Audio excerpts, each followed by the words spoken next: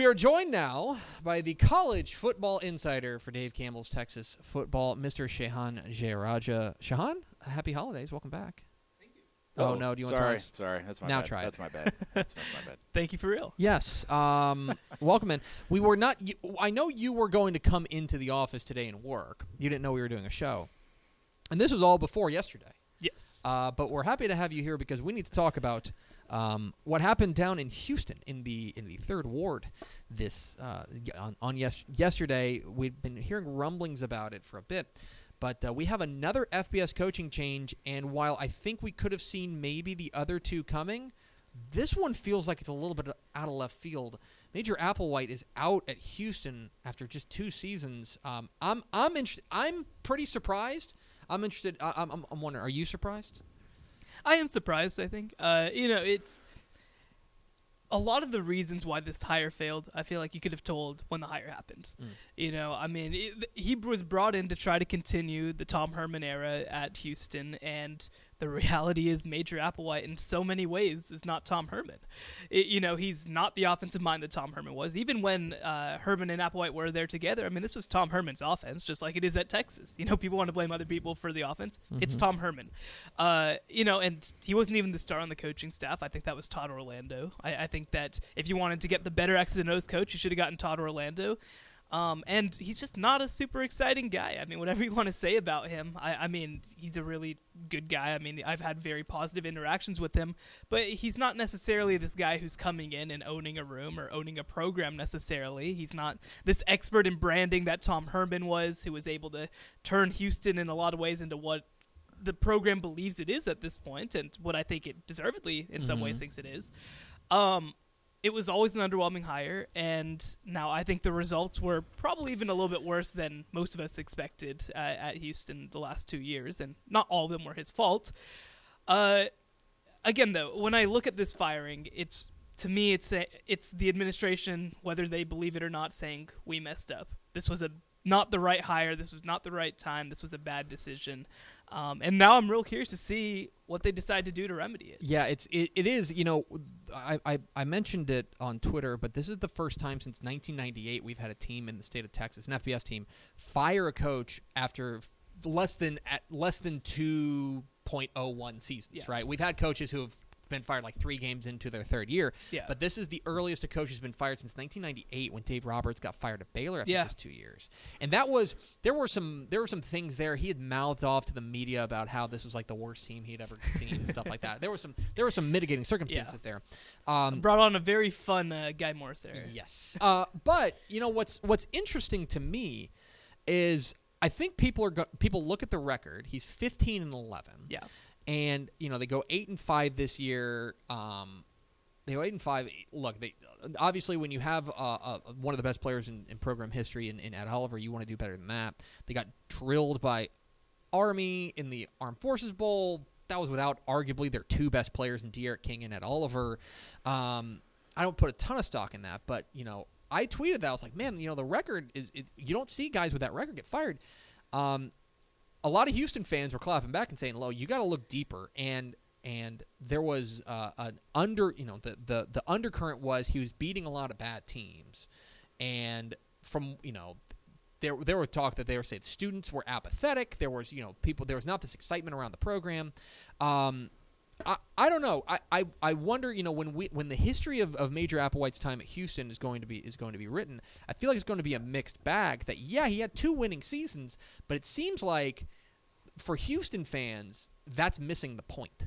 Yeah, I think that you actually put it kind of perfectly. I want to point out a tweet from Joseph Duarte, the Houston Chronicle beat writer. He tweeted this after the bowl game. As I mentioned in today's Bowl Advance, there's absolutely no buzz around the Houston football program. Since climbing to number 6 early in the 2016 season, the Cougars are 19-13 with 2 lower-tier bowl losses. And I think in a lot of ways that's what you look at. There's not any buzz around Houston. Houston fancies itself, and again, as I mentioned, deservedly so, on par with a Boise State, on par with a UCF as one of these best programs outside of the group of 5. And there's every reason to believe that they can and should be one of those programs. And right now they're just not. Whatever you want to say, obviously they lose some of their best players, to injury during the year. Ed Oliver, Derek King, you mentioned, and they were starting a true freshman in the bowl game. But to absolutely lay down in the state of Texas, and we know how big Army fans we are at Dave Campbell's Texas football, but at the end of the day, 70-14 to any team. It's a bad look. Yeah, and I mean, I don't think that going into that game you would say, wow, Army is just overwhelmingly just dominant against Houston, right? They're better. I mean, I don't think it's a shock that they won, but this, to absolutely just run them out of the building in the state of Texas too. And the other thing I want to say that I think you have to point to, they fired the defensive coordinator Mark D'Onofrio. Kendall Briles ends up leaving for Florida State. So you're in a situation now where your two coordinators are gone. Kendall Briles, obviously a guy that Houston has a lot of optimism about. And if you look at the success this season, it was almost all on the back of Kendall Briles' coaching, in my opinion. So you're going in now. You don't have either of your coordinators. You don't have a lot of position coaches. You've almost cleared the deck on your own just by making these firings. So you're in a position now where Major Applewhite's the only guy that you're building your program around. You don't have any of these other talented coaches that you relied on earlier in the year. I think in that way too, in some ways, that made the decision a little bit easier. That there's nothing in terms of continuity that you're losing because you already don't have any coordinators. It's Shehan Jeyarajah, our college football insider here on Texas Football Today. Get involved in the conversation, #TF Today. And I think you're right. I think that overall, when the initial shock of firing a coach after just 2 years wears off, you can kind of see it and you go, okay, you don't have to agree with it. I think that there's a split among people as far as whether or not they agree with it. And I think there's a reasonable argument on both sides. But I do think that it's not as clear-cut as saying, look at his record. He only got 2 years. I think that there were underlying symptoms of a problem there. My question is, and I tweeted this yesterday, and I don't mind saying it again, but it's like, all right, what changed? Like Major Applewhite, I think, was about what we thought he was going to be at Houston. Like, why now? What changed over the course of this? And I think that kind of leads us into our other question or our other conversation, which is where they go from here.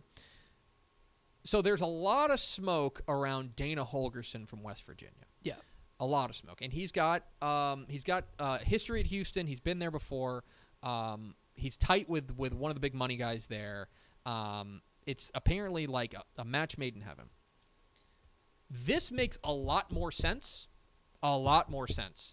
if sometime this week they're announcing Dana Holgorsen as the head coach, because that would mean they were going a bit kind of like what Jimbo Fisher did at A&M, which was kind of back channel talking about getting him there.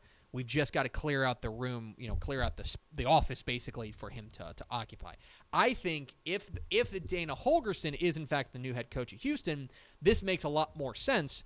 If he's not, and he's leveraging Houston to get more money out of West Virginia, then I wonder what the plan B is. I think that right now is a real critical moment for Houston. Yeah, and I do want to mention a little bit just with Dana Holgorsen. There's this thought process of why would a Power 5 coach leave for a Group of 5 job? And I do want to say there are reasons.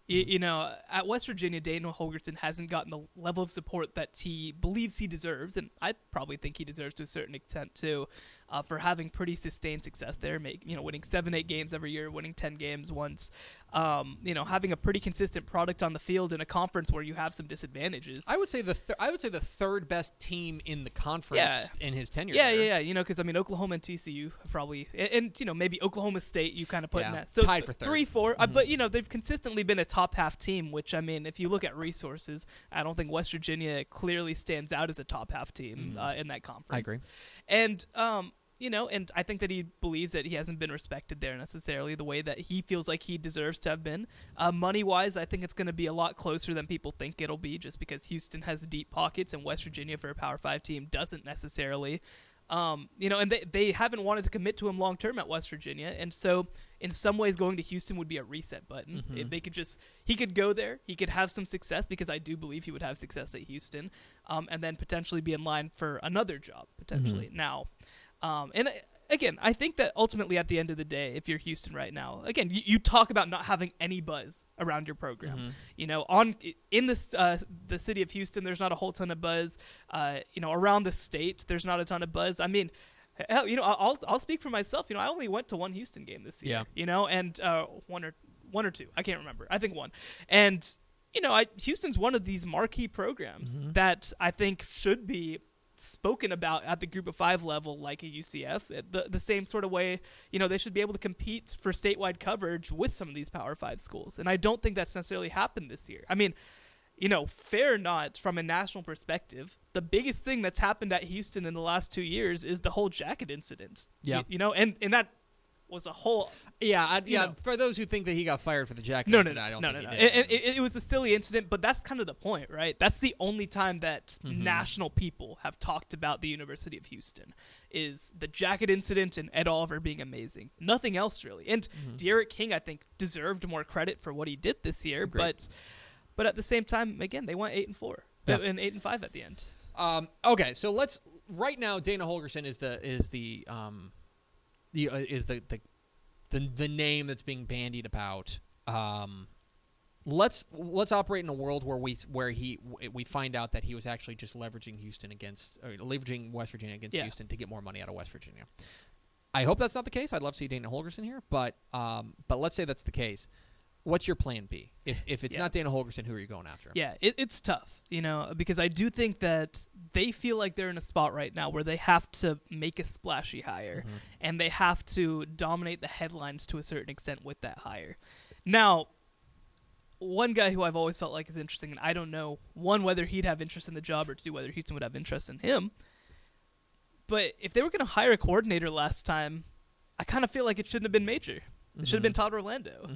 And, Orlando's now been in the state for 4 years now. He's recruited very, very well on the defense side of the ball. In fact, in some ways, I think their defensive back recruiting class last year at Texas might have been one of the best we've ever seen. Caden Stearns, B.J. Foster, Anthony Cook, guys like that. I think that they could do a lot worse than that. Now, the big thing, if you hire a Todd Orlando, I think you need to go find an offensive guy. There's some talk that maybe Sonny Cumbie's not totally happy. Maybe Doug Meacham's available. There are guys out there that maybe you can go and try to hire to handle the offense. But, Orlando's earned a lot of respect in the state of Texas, I think, over the last couple of years, both at Houston and at Texas. I think he's one of the best defensive coordinators in America, in my opinion. Just with this level of offenses he has to defend consistently, I think he's done a pretty good job. But again, that's not necessarily a super splashy hire. That's I think a pretty solid hire. That's a more by the book hire. Is kind of what it is. So I think that again, this, as I said before, I think this makes a lot more sense if they've already got a de facto verbal agreement with Dana Holgorsen. But I worry if they don't. Okay, you're kind of backtracking and going back to probably a hire you should have made 2 years ago. Right, and that's the question with Houston, is Houston should be, you look at the Power 5 teams, they should be definitively next. Yes. There should be no other program in the state of Texas, in my opinion, I agree with that. That should be ahead of them. And in a lot of ways, they should be on par with a Texas Tech and maybe even rising up close to a Baylor TCU and above. But right now, again, North Texas has taken that mantle from them. And North Texas is definitively the best Group of 5 team in the States. And other programs, there's been a couple that have struggled, but there are others that are also kind of on the up and up. Not that Rice is necessarily going to compete with them, but Rice has made a hire to try to invest into the future. Texas State's just made a pretty young, exciting hire to try to invest into the future. SMU, I think, they've got a very good recruiting class right now. We'll see whether Sonny Dykes can kind of pull it together. And even Texas Tech is kind of pulling away, potentially going to pull away from them now if Matt Wells works out. So they do need to make a good hire. This is a very critical hire. I think a big part of the reason why they even decided to make this was, realignment is coming up. And, look, I'm not saying that making a good or bad hire is any guarantee that they end up anyway. But if they, if 2024 comes and this isn't a premier football program in the state of Texas, well, they're going to get left behind. He's Shehan Jeyarajah. Follow him on Twitter at Shehan Jeyarajah. It's spelled exactly like it sounds. Shehan, wow. Happy New Year. Happy New Year. We'll see you next year. Cool. Get it?